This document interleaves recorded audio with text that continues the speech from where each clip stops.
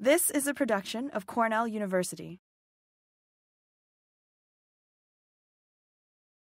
Welcome to this Floricast episode on understanding composts, vermicomposts, and teas. The purpose of this Floricast is to introduce the listener to several key concepts related to using compost, vermicompost, teas, and extracts, as well as to describe their use in certified organic production systems in the greenhouse.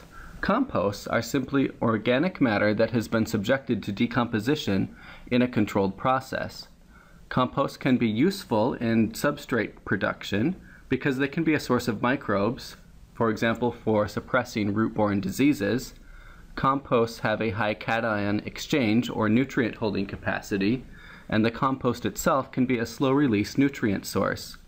In container production, mature compost should always be used. Immature compost can be high in ammonia and volatile organic compounds, which can be damaging to plants. In certified organic greenhouse production, composts are allowed according to National Organic Program NOP guidelines, so long as the following criteria are met.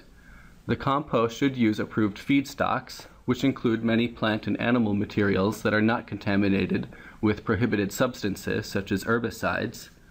Minimum temperature requirements must be met during the composting process. One thing when using composts in container production are that all composts are not created equal. Therefore, one cannot assume that all composts can be used in container production, and it is important for a grower to test different compost sources as well as batches to ensure that the material is suitable. I like to think of compost using the sausage analogy. That is, all sausages are not the same.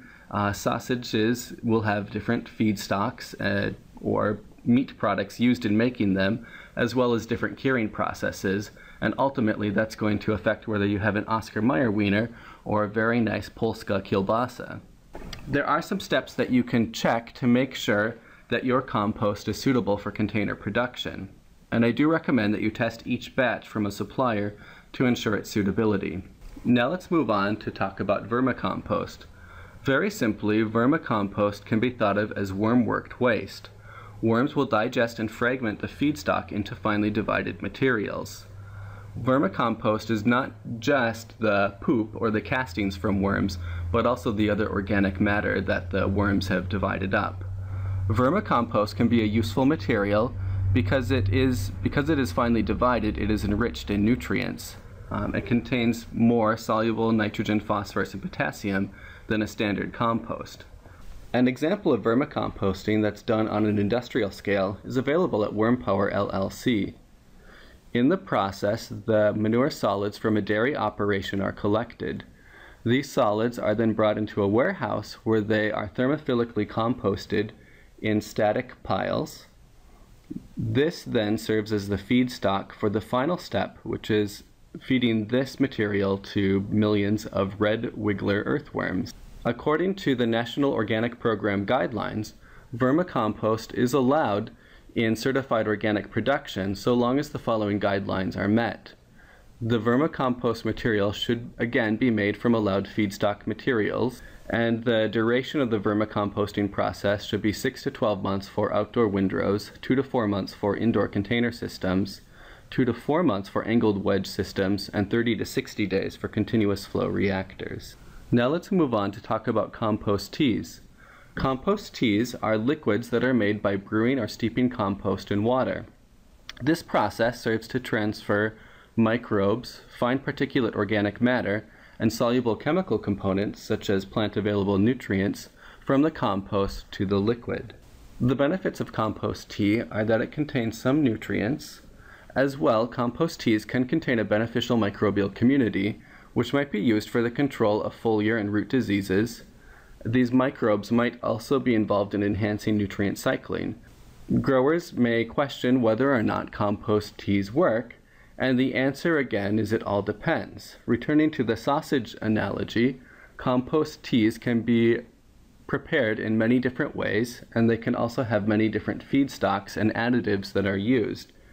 Whether or not you get a beneficial microbial community as an end result will depend on all of the processes that take place up to that point. One of the things to decide when preparing compost teas is whether or not to actively aerate it. A tea is what we call the material when we do use this active process to add air or oxygen during brewing. This is done to promote the population of aerobic microbes. We refer to the material as an extract when a passive process is followed, that is, oxygen is not introduced during the steeping process. This might be referred to as a non-aerated or passively aerated extract. With extracts, there is no need for specialized equipment, and one advantage of an extract is that it has a much longer shelf life than a compost tea. In certified organic production, teas and extracts can be used if certain criteria are met. If the material is prepared without compost additives, it can be used on edible crops without restriction. If the material is prepared with additives, then it can be applied without restriction if the compost tea production system and materials have been pre-tested to meet EPA guidelines for a bacterial indicator of fecal contamination. If the above criteria are not met, then the particular tea or extract must be applied 90 or 120 days prior to harvesting an edible crop. 90 days in the case that the tea or extract material does not come into direct contact with the produce, and 120 days prior if the material doesn't come in contact with the particular produce. A reminder that organic producers should always consult their certification agents before purchasing or using products. As well, always conduct your own in-house trials with new materials. Until next time. This has been a production of Cornell University, on the web at cornell.edu.